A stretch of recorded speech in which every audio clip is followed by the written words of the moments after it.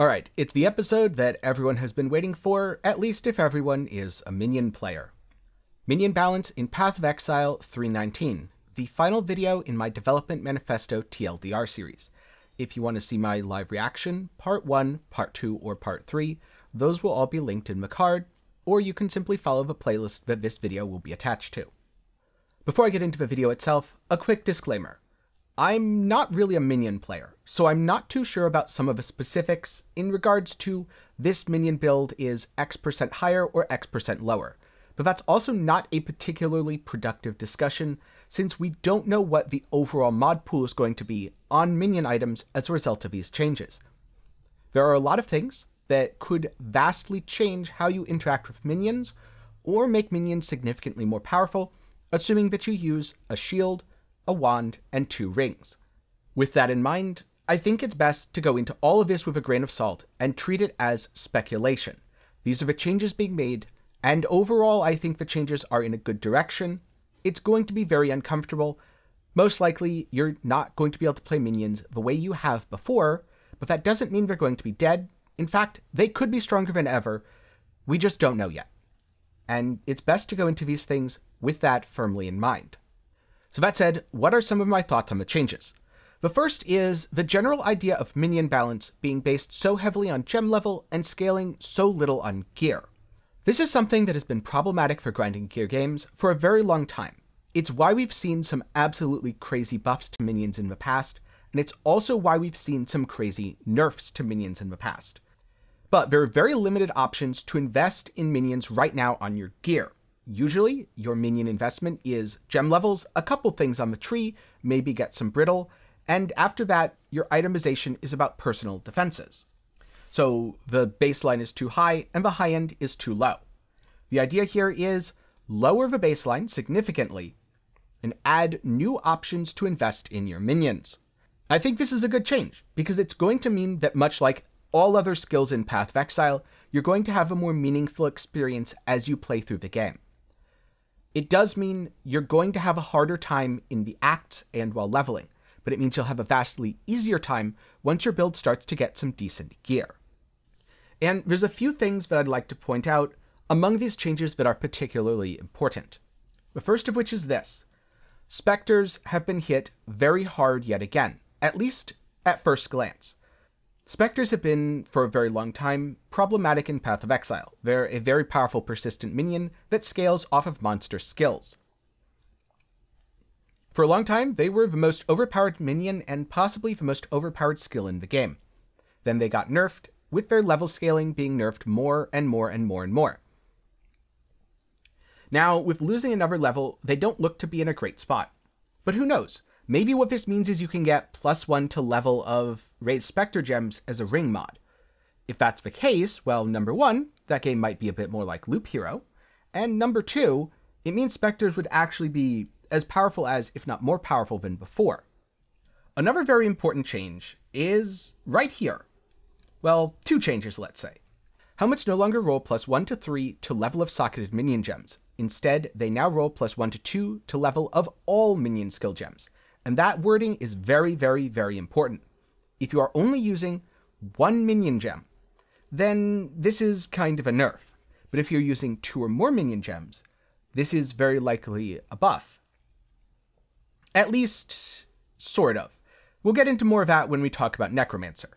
However, if you're a non-Necromancer, let's say you're an Elementalist Golemancer, or you're a Guardian, this is a massive buff assuming you're using 2 or more minions and can wear a rare helmet. It's also possible to obtain +2 to level of socketed minion gems as a corrupted implicit on helmets, body armor, boots, and gloves. So if you're using cheap uniques, there's going to be even more reason to corrupt things to get pretty much +2 to free minion gems on your gloves. Let's say you're using triad grips. Well, now they're +2 minion triads, which is going to be a lot of power, especially when combined with +2 from your helmet as well. So I feel like the idea that minions are dead because the level scaling has been changed is a little bit exaggerated here. Now, next up, I do want to talk about Necromancer. Before I do though, a quick reminder that if you found this video to be helpful, please leave a like and share it with your minion playing friends, as it's a great way to help me out in the algorithm completely for free. On the other hand, if you want to support me more directly, you can do so via YouTube channel membership or Patreon. and a special thanks to the support from all my patrons and channel members who allow me to make videos just like this one. If you want to see more content, then there's going to be several related videos linked in the card right now. Or you can go down to the description and find my second channel, where I talk about a variety of gaming topics, including gaming news, with a focus on much more sustainable, evergreen content. But more about all that at the end of the video. For now, let's talk about why the change to Necromancer is one of the best changes to fix a bad change in a long time. The problem was that Necromancer's unnatural strength was pretty much mandatory for all minion builds that were not from items. It made it very hard to use other ascendancies, and if you did, very likely you had to be able to afford a Flesh and Flame to grab a natural strength. The change is a natural strength is no longer +2 to level of all minion skill gems. Effectively, this is why the helmet is +2 all.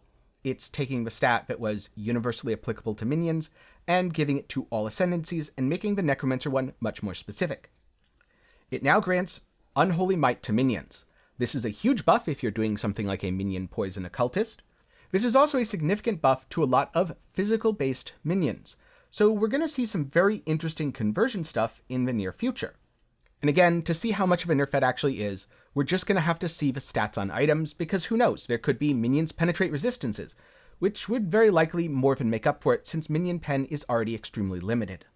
A couple more problems that were highlighted is investing into minion crit strikes was largely a matter of brittle, and combining that with power charges. So now there are more sources, and I don't think this is going to be all the sources, since the new minion modifiers are also mentioned here, and we'll have to see how high those values roll, or if they're base crit. The goal is to get more minion crit strike chance, so that you can invest into minion crit strike using something like Spirit Offering, without having to use brittle and having to use power charges, though brittle is still somewhat usable. Now, speaking of brittle, it was nerfed from 15% effect down to 6, with the baseline effect being nerfed from 5 down to 2. This does affect minions, as a lot of builds used that, but it affects the game more broadly as well. Which is to say that right now, brittle versus shock was often not a choice. Brittle offering base crit was simply far more powerful. It was kind of amazing to me to see brittle buffed a few leagues back, because people weren't using it, even though it was incredibly strong, and then all the support that you needed was pushed over, and it just became insane. It was not a weird thing in 3.17, 3.18, or even 3.16 to just shove brittle into any old build and consider the build improved. I still think brittle's going to be good, especially for builds that can't easily scale their crit strike chance, but I think brittle is also not going to be as dominant now, as it's going to be a lot more in line with Scorch and Shock, and so if you're considering things like Leadership's Price, this is actually a huge buff to the item, because Leadership's Price is much better than the Interrogation now. You might also find out that shocking enemies and being able to freeze them for an extra defensive layer is worth giving up a little bit of crit strike chance. But now, let's get back to some minions. Because another minion change, which I don't think has been getting enough positive attention, is huge. That is, that because minions are monsters, they had a lot of hidden stats that affected your build choices and build power. Now, those hidden stats have been removed. Minions will behave exactly as you expect. Summon Reaper probably isn't getting buffed by this, but all other minions are now getting significant buffs to their ability to use Poison, Ignite, and Bleed. So even if Spectres aren't in a good place, what about a Puncture Spectre? Or maybe you're going to do something like SRS Ignite since it already has innate fire conversion. What about a Poison Carrion Golem setup, where you play an Occultist, get all the nice things like Pops since it's a poison, thus the kill will be attributed to you, you're using Carrion Golems, and you grab Unholy Might from Necromancer. This is going to lead to the biggest shakeup in the minion meta that I've seen in a very long time. And overall, is a great change for the game, because it pushes build diversity by culling outliers. Does it potentially create some new outliers? Possibly, but you don't have to run utility specters anymore, so you should have a lot more sockets in your gear available. You don't have to feel bad about giving up your shield and potentially dying. And you don't have to work charges into any minion build. They're still probably pretty nice, but not absolutely mandatory the way they once were. Again, I'm not going to argue that this isn't a nerf to some builds, or that it won't feel uncomfortable, but I suspect that there's a very good chance we're going to see all sorts of crazy new minion builds and some old favorites returning as a result of these changes. There are of course also a whole list of minion skill specific changes. The goal is to nerf the top end, so things like Absolution and Summon Skeletons are coming down.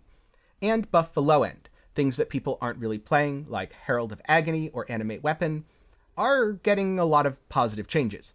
It should be noted that Animate Weapon is being made more expensive with no other changes, but because many other things that are getting changes are nerfed, this is in fact a buff. Herald of Agony especially stands out to me because that was rarely played on a Necromancer anyway, so it gains a lot of the advantages of the changes and the new scaling, with none of the disadvantages of the Necro nerf. I think some of the big winners here, after looking over the numbers and making some guesswork, is SRS pops. SRS are getting a health bonus, and SRS pops were already really decent since SRS kind of act as homing missiles. Animate Weapon Poison was already pretty strong. I don't believe Animate Weapon Poison had any previous effects that limited its damage since the animated weapons weren't monsters. Could be wrong about that. But it's going to definitely benefit from the new mods and not having to run buff specters. And item-based stuff like the Black Cane, Soul Rest, or Chains of Command are also big winners, since they scaled far less off of the gem level stuff and are again able to take advantage of things like the new rings and the new shield. When big changes like this happen, it's easy to think that it's the end of every build you've ever played and loved, but I don't think that's going to be the case. If anything, this is what it looks like to foster true build diversity in Path of Exile. If you try to buff everything up to the level of the strongest builds, you're constantly playing a game of catch up and lose, where you buff everything up to the strongest builds, but then nerf the game globally by making monsters stronger to compensate for the fact that you shouldn't be able to trivialize content as a baseline. If you want to do that, go play Cookie Clicker. I don't think there's any difficulty there, so it should be trivial from day one. On the other hand, nerfing the extreme top-end outliers, things like Scaly Mages, Absolution, or even potentially Arakaali's Fang, though I think Arakaali's Fang arguably, with all the changes, could come out ahead because it scales really well off Unholy Might. That's possibly a question for another video, and for someone who knows the build better. But nerfing the top end that's already too strong is a good idea.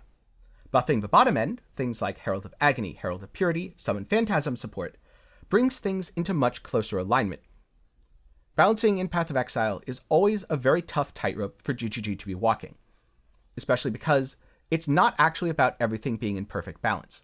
If it was, your choices wouldn't matter. You wouldn't use one skill over another, aside of liking the theme, and that's just never been what the game's been about. It's always been about meaningful choices that come from opportunity cost. To use one thing, you must give up something else. And I think that this change is meant to foster that. We'll see if it's successful or not. I can't say if in 3.19 we'll have the most diverse minion meta we've ever had, but I think it's entirely possible that by 3.20 we will, once players have some time to experiment and realize there's a lot of good things that simply got overlooked for being not as strong as Scaly Mages. There's going to be a surprising amount of amazing breakout builds that come from these changes. So I'm curious, if you're a minion player, do you plan to play an Elementalist, an Occultist, a Necromancer, or a Guardian for your next minion build? Doesn't have to be your league starter. In fact, you could even take a league off and come back in 3.20. But when you do, what do you think you'll be playing ascendancy-wise? Let me know your thoughts down in the comments below. A special thanks to my patrons and YouTube channel members. Your support helps keep me independent and allows me to turn down things like sketchy mobile game sponsorships. You can do so for as low as $1 a month over on Patreon. Or, if you want to support me completely for free, then you can join the community by hopping into my Discord, link below. If you want more content, check out my second channel, 10 Gaming Thoughts. It's a place that I use to review games, ramble my way through video essays, and a lot more. Or of course, you can just click the suggested video in the card right now. I hope you learned something today, and maybe I'll see you again sometime soon.